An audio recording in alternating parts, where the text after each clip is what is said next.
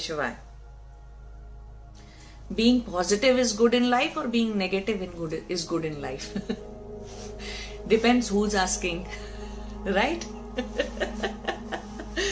Depends who's asking. So a lot of time, spiritual people are blamed to be as, or they are seen as negative people. Why? They see suffering in everything. They understand that earning too much money is suffering. They understand that attaining so much of wealth here and there and gathering all the stuff in life is suffering. They see suffering in all those things instead of seeing, wow, now I have 5 cars, now I have 5 homes. So instead of seeing that way, they see suffering in everything.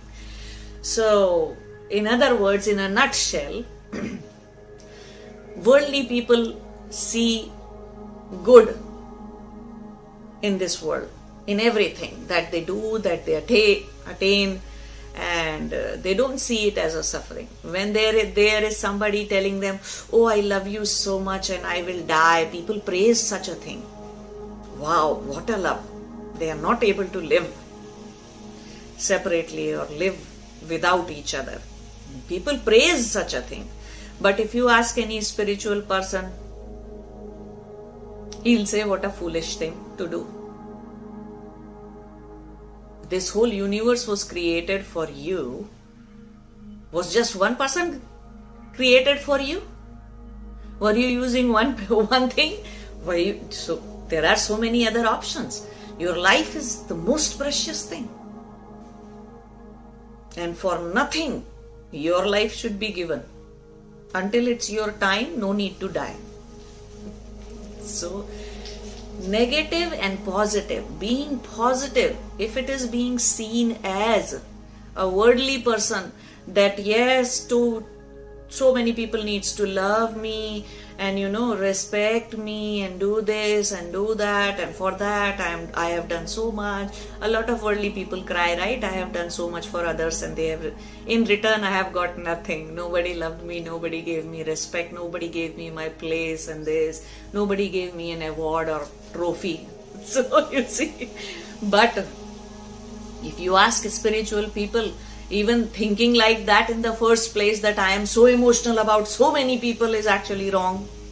It shows how much weakness you have. It shows how much tamas you have in your buddhi. It shows that how much of, you love bondage.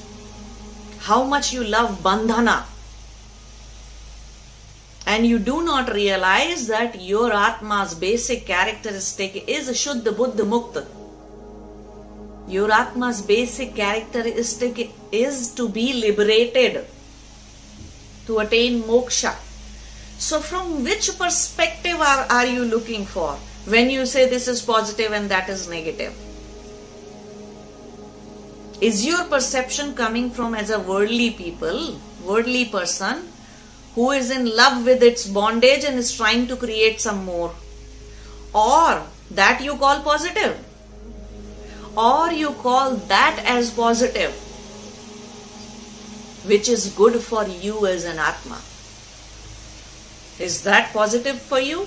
Then it is exactly in opposition to the worldly people's perspective of positive. Oh, you should be social. You should be meeting everybody. You should know each and every neighbor that lives in your block, each and every person. So if there is a calamity, if there is a problem, somebody can come and help you. So that fearful tactics. Or if you need something from somebody, then you need to meet so many people, keep a social circle. You need to know all kinds of healthy, rich and wealthy people in power and politics. Why? You need to be social with them. So if someday there is a need, you can call upon them. And a spiritual person will say, no, I don't need to do anything like that. If there is a need, my need will be fulfilled without doing all these social tantrums, without even thinking like that.